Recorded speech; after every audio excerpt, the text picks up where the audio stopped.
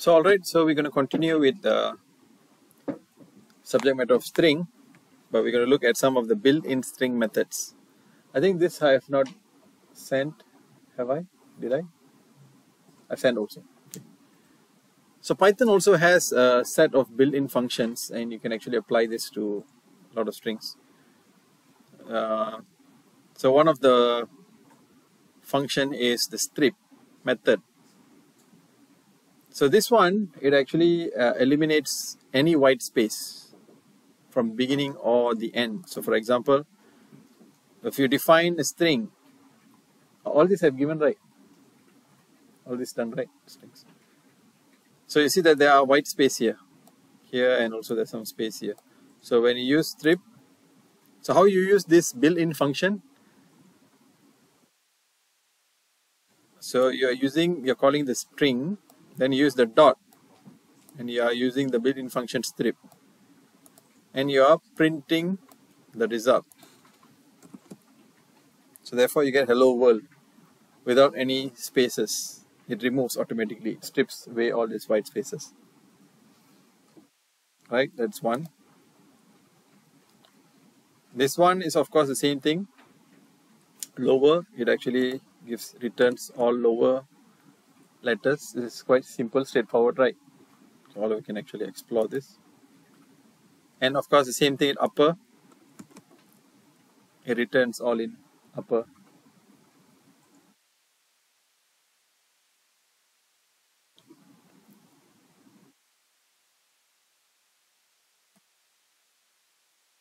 Replace, this is quite interesting also. Like for example, you have a particular string, and if you want to replace it with another string, so for example, you can use the string, the replace built-in function.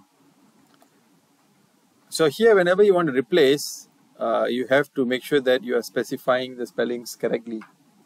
So it will replace exactly. So if the string you define as I like apples, let me enlarge this. Then you can actually use this built-in function replace. The first one is of course what you want to replace with what. So if you do this, then you're replacing apples with pineapples. So this is replace.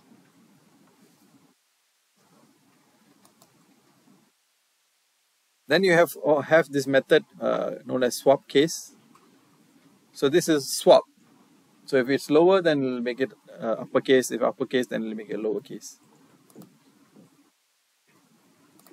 So swap case. So you can see the H was capital, but now it's lower. ELLO was small, lowercase, and now it's uppercase.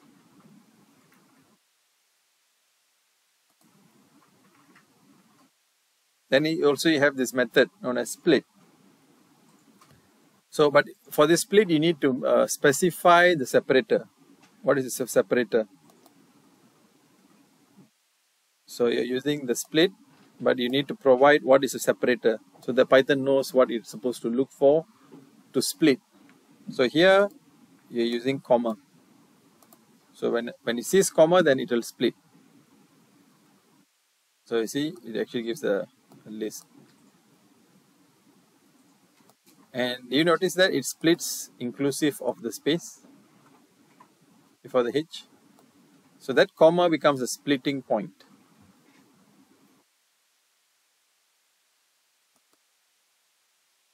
So these are some of the commonly used Python string methods. We have capitalize. So the descriptions are there. This is quite clear. Did I give up to this point? This table is there, so right. Capitalize, find, but this find actually returns the index value. It returns the position. So this one, if it's alphanumeric, is it decimal, is it lower, is it upper? This one converts a lower. This one returns a tuple. We will see what's a tuple. So you can understand what is a tuple, list, and dictionaries. We haven't come to that point yet, so we'll come there. This replace, we have seen the replace. rfind. This one you can actually search for a specified value and return the index of it. Split, we have seen it, split lines.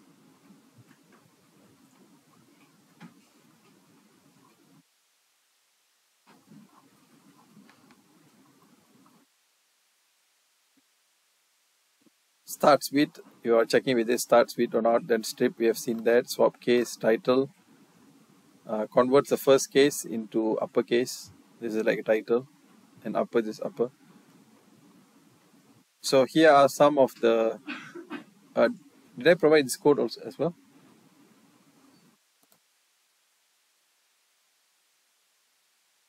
So you will see capitalize, H get capitalize, find O.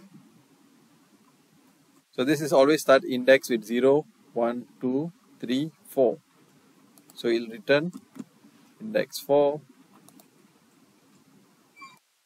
Hello 1, 2, 3. Is it alphanumeric? True or false? True, right. The alpha and also numeric 1, 2, 3. Hello asterisk. Is it number? No, it's not. This one, is it decimal? True. 2034. It's a decimal value, right? Python lower means it's checking, is it lower? No, it's not lower because so why? The P is capital, right? Python is upper. It's checking, is it upper? Yes. So it returns true. Python, is it lower? So it will return false. Oh, sorry. This is not is lower. Sorry, my bad. This is actually using the method lower, so you'll actually make it lower. It's not is lower. Is lower means it'll return false. This is using the method lower. So you're changing it to lower. So this one partition T, so it will partition. So using the T, so it will partition the tuples. We will see what the tuples are, upcoming point. So this is we did replace just now. Learn, replace with learned. Fine. So this returns the index.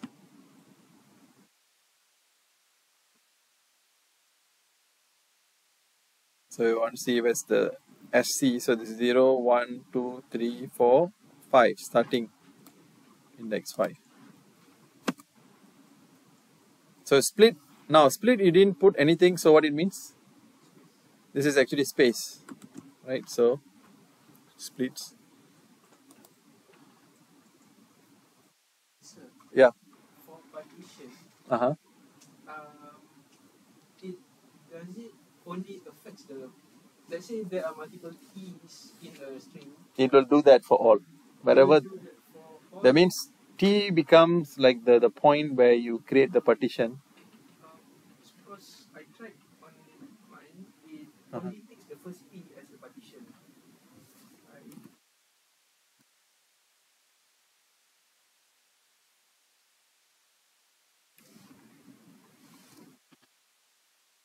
This one? Yeah, oh, you mean you type further right? Yeah, I only wrote Python to test the. Let's see the description for the partition.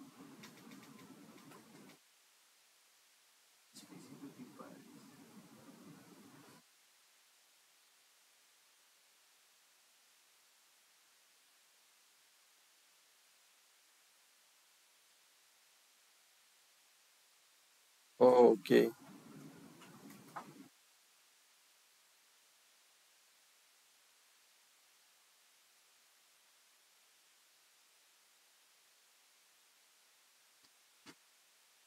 Oh, okay, okay.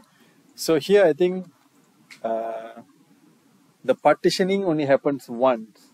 So you're defining what is the identifier for that partitioning.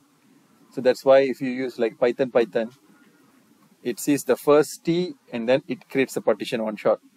So that means it always creates a partition of in 3, but now you're defining the identifier to where to create that partition. So that's why in your case, if you write Python, the first T identifies and it creates pi, T, and then whatever the remaining. So it always creates the 3 kind of partitions. Okay. Good to experiment.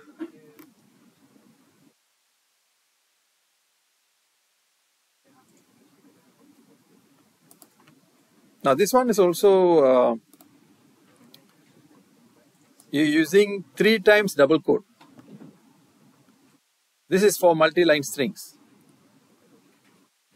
Do you realize how this is a multi-line string? Usually you cannot, if you write like this, double quote, then if you say learn Python, then you want to line another line, right?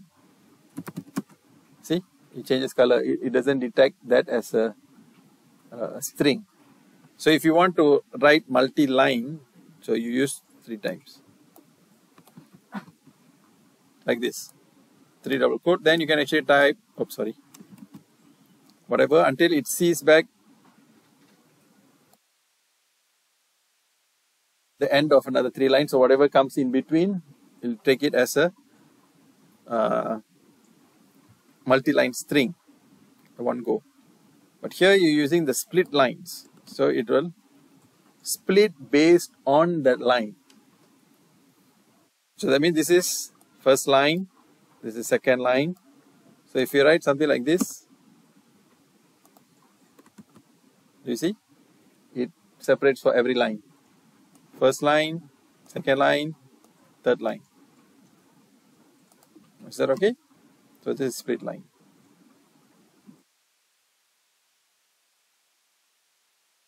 This one is, I think, starts with D, so it returns true. Is checking with. This is strip, we have seen it before. It'll remove the white space. This is swap case. We have seen this also already. So swap case only affects letters, not numbers. So this is title, so it'll capitalize starting of each word. But there's an also issue here, right? But right, for title 4 is usually will be small. This is upper. We've seen this already. Same thing. So I'll share this. There's a lot of readings that you can actually check. When you click this, there's under the Python tutorial, the link. There's a lot of information that you can actually read about on Pythons. What are the arguments? What is the keyword? What is the explanation behind it? All right. This is on the Python. So the link is actually the URL link. So when you click, I will also will share you the HTML file of this. So when you open it, it'll open web browser, but then you can actually click on the link as well.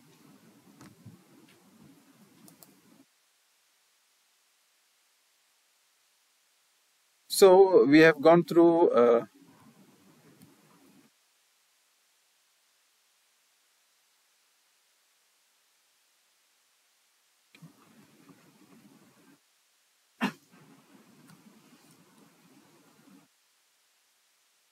okay, let me just use this one so I can see better.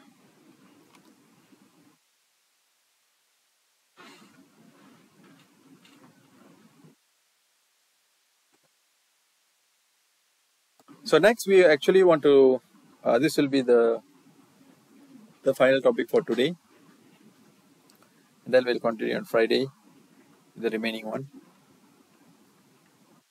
So far we have learned all these various kinds of operators and also strings, and how do you actually manipulate the string, the steps, the stride, the slicing, how to do the indexing and things like that. So now we're coming to an important aspect as well, especially when it comes to the conditional statements and also the iteration, right? So now we're slowly stepping into the programming element of coming up with some coding which takes some input and some output. And whenever you write a particular code,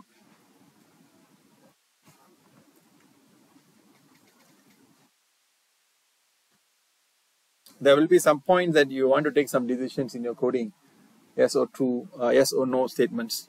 So to actually make a decisions, we have to use what we call as conditional statements. So the conditional, you have seen this before in C programming. You have the if, else if, and also else. Right? The if statement, you can actually be used alone. You can always just check if it fulfills a particular condition, then you do. But both else if and else statements, they have to be accompanied with an if statement. If statement by alone, it can actually work. But the else if and else, it has to be together with the if. So the if statement is of course is the simplest one. You're just checking the condition. If it fulfills the condition, then you print out or you perform the whatever statement. If not,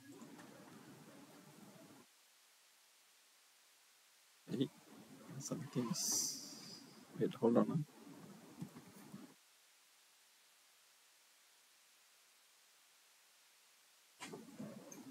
Okay.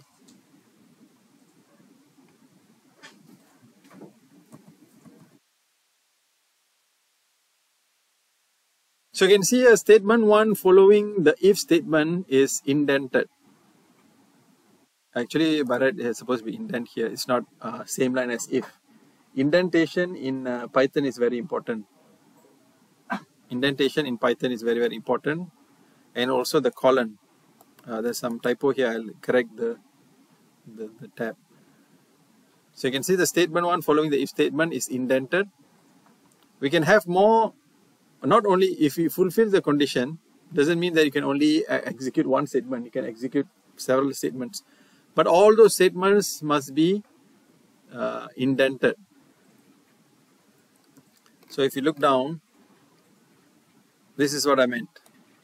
So if you have an if statement, if statement, you must complete it with a colon. You have to complete it with a colon. And the statement has to be indented. This is very, very important in terms of Python syntax. If you don't give the indentation, it will give an error. So you can have as many statements as you want, but all should be intended. The same space. I think this one I have not given to you, all right?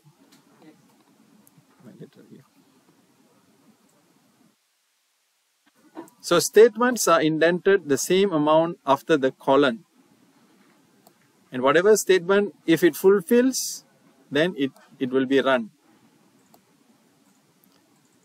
In this case, if the condition is false, and all those statement 1 following statements, they won't be executed. Because this is if, right? If it's true, then you do. If it's not true, then nothing. So this is the flowchart for the if true. So you have the condition you're checking. If it's true, then you execute whatever states. Of course, if it's false, then you can execute some other statements and things like that. But for the if statements, you're only checking if. So it only goes one side. If you want to check for the condition, if it's false, then you can go this side. So you need to have 2 if statements, right? If you want to check for both conditions. In this case, if you're only using if. Of course, we can actually easily overcome this by using the else or else if. Right? We will see that later. So here we could actually use an example by using students' marks. So the requirement is for particular subject, the mark should not exceed 100%, right? The assessment is 100 is maximum marks. So we want to display a warning or error message if the marks exceeded 100. So here in this case, the requirement is what? If whatever marks is more than 100, then you want to produce a error message. So in this case, the if statement, you only need to have if, because you only have one condition, right? If it is more than 100, give some error message. So in that case, you type this code. Of course, this code doesn't prompt users input, right? Not yet. the upcoming one we'll see how we can actually get input from user. So here we are just defining obtained marks is equal to 120. Here we are checking if obtained marks, if it's more than 100, colon, don't forget this colon, and don't forget this indentation. Then you print invalid marks.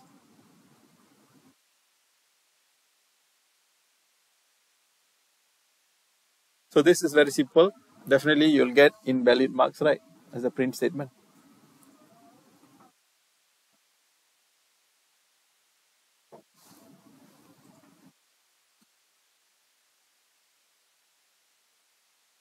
Type this and the next one you can just copy and paste for you to manipulate.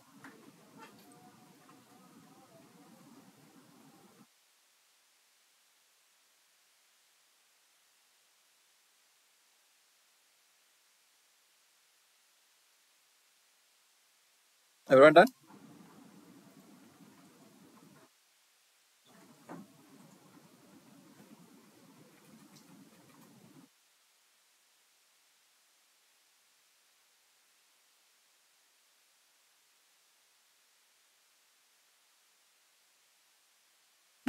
Okay, can we go to the next one or still typing? Done. Oops. So take note that again the colon after the if marks obtained is very, very important, because that's what separates the if and if condition with the statement.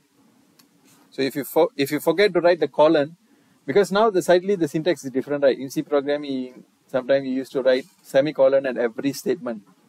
This is not required, so slightly different syntax. So for if condition, the colon is required for you to separate the condition and also the statement to be executed.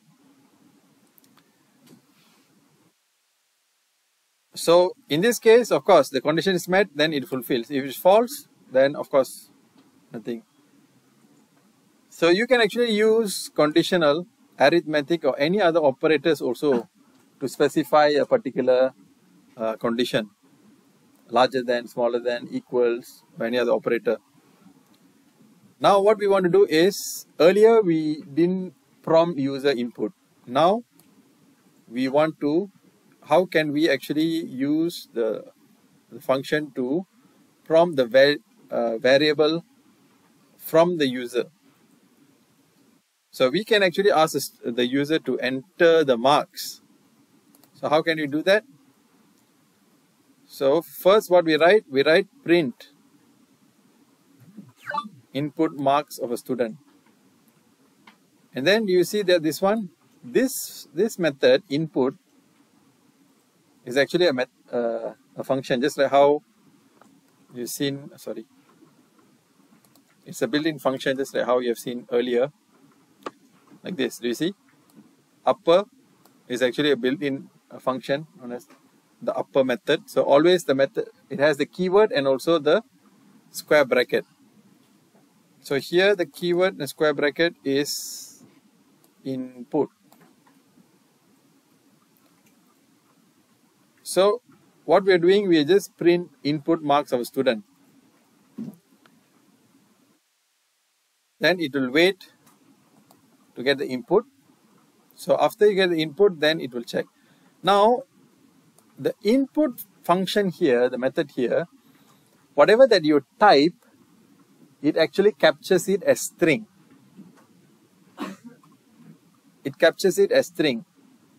But we need to convert it into integer. So that's what we do. We write this, we use integer and put it in bracket. So we'll convert that string into integer. Why we need to convert to integer? Because here you are using a comparator operator, right? If you are comparing with number, then you cannot compare string with number. So that's why you need to convert it to integer. And then you check, is the number larger or not? So check. See, now it prompts for when this square box comes, because we have this input. So let's say if we put 110, then enter. So it gives invalid marks.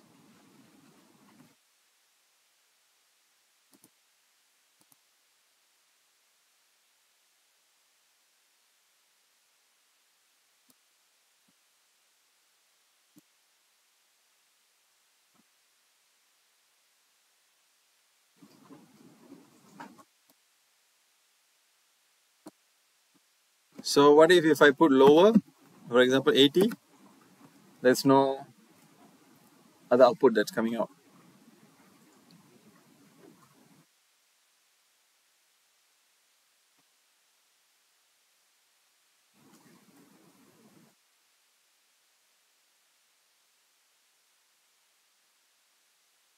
Is this okay?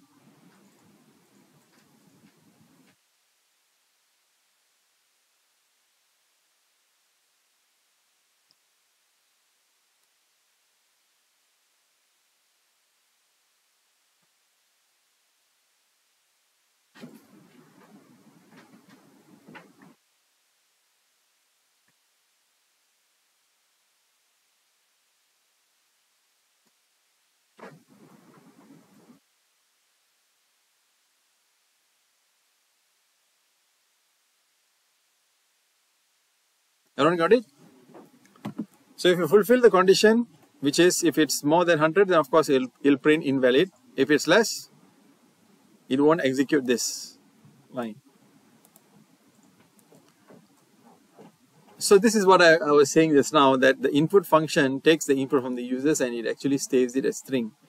So that's why we use the integer bracket to actually convert the string into integer. So that's the important thing.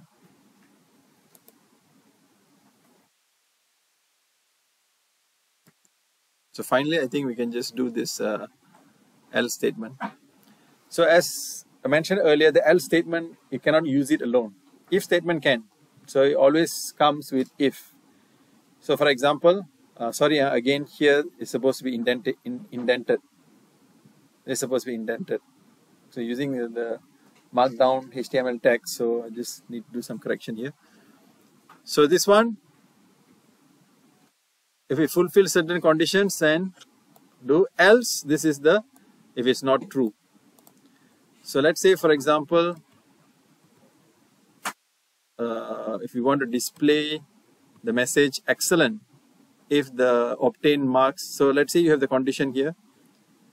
If the student marks are 80 or greater, then you want to display the message excellent.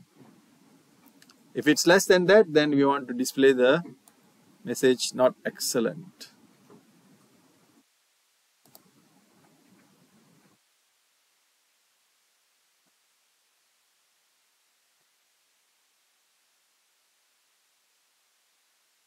Oh wait, this one maybe you should try. Try to type this and come and check.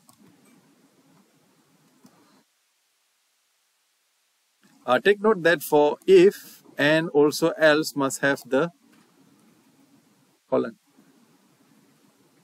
Okay, do and call me, I'll come and check. I think this is the last one.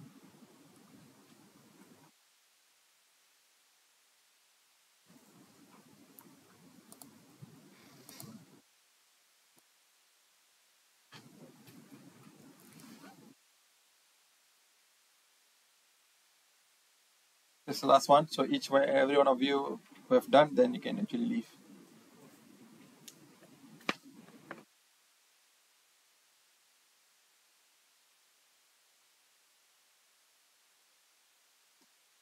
Okay, I'll stop the recording because we'll end here. This is for you to do and show me, and then you can actually leave. Yes.